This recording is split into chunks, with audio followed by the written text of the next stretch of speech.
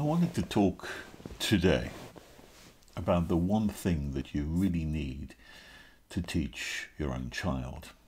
I'm talking about children really about the age between 2 and 4, that kind of very formative age, and a very important age where they need to learn to socialise, to get on with other children so they can really develop themselves in a much wider and socially oriented way. And really there's one particular thing which you really need to teach your child above all else about that age. You know, I think every single parent would want the very, very best for their own child.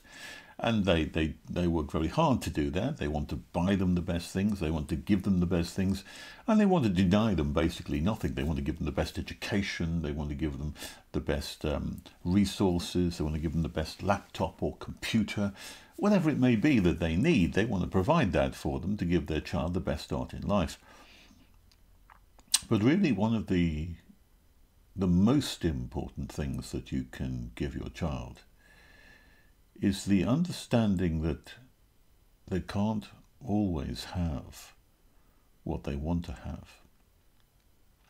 I'm sure that you have seen, like I have many times, a child having a temper tantrum. You know, they might be in a shop, they might be in a supermarket, Sainsbury's or Tesco's or somewhere like that, and they say, I want this or I want that, can I have an ice cream, mummy or daddy?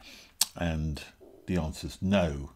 And they have a kind of screaming fit, and they throw themselves on the floor, and they even stamp their feet, all that kind of thing. That's very, very common, and you see that in many places.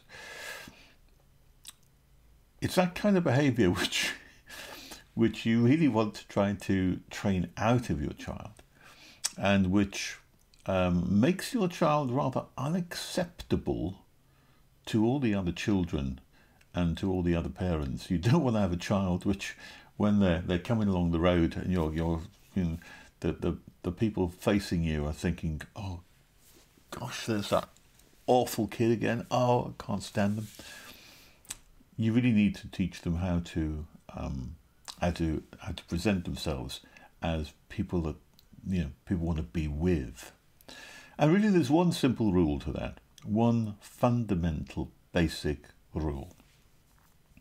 And I suppose I would say, the most important rule that you could ever teach your child, the most important thing that you can ever teach them at all. And that is the ability to accept no, and to accept it gracefully.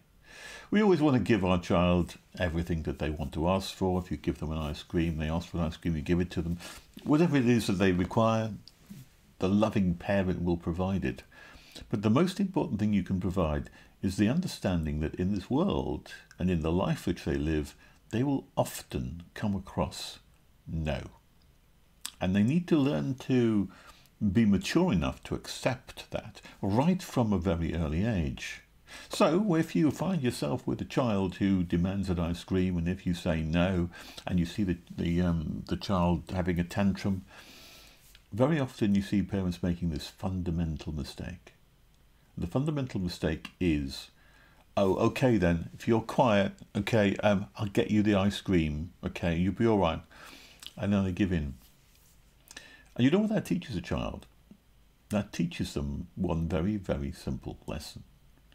And that is that if they throw a tantrum, they'll get exactly what they want.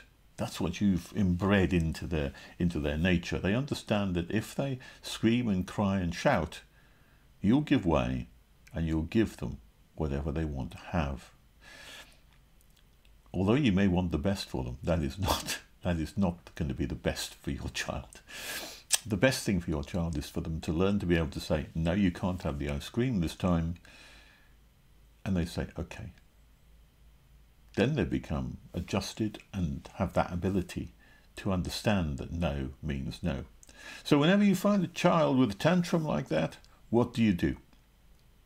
The most important thing is not to give in to the tantrum, not to reward the tantrum, not to reward any bad behaviour in order to get you to change your mind. If you do that, you're confirming to them that by throwing tantrums, and the more tantrums they throw and the longer it goes on for, the more likely they are to get what they want. But if you can teach a child from a very early age that no means no, and that they just accept that, then what that means is that when they come to meet with other children, when they come to play with other children, instead of just grabbing the ball for themselves and someone says, "Can I have the ball?"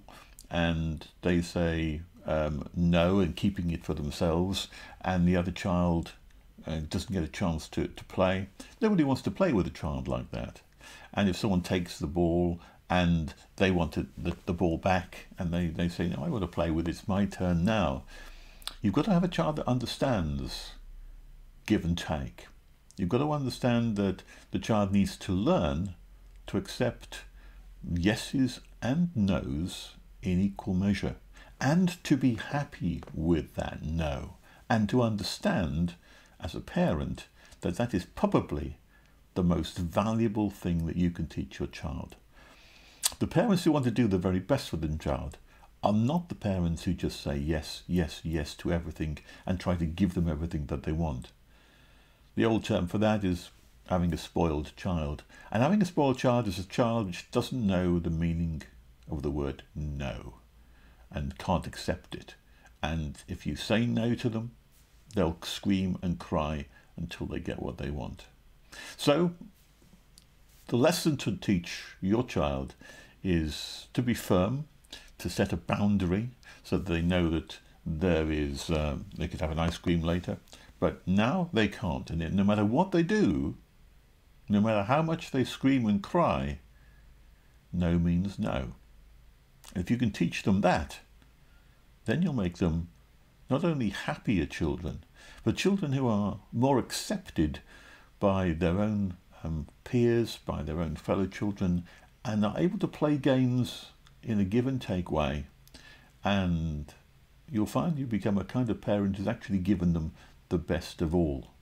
Not by saying yes, but by saying no.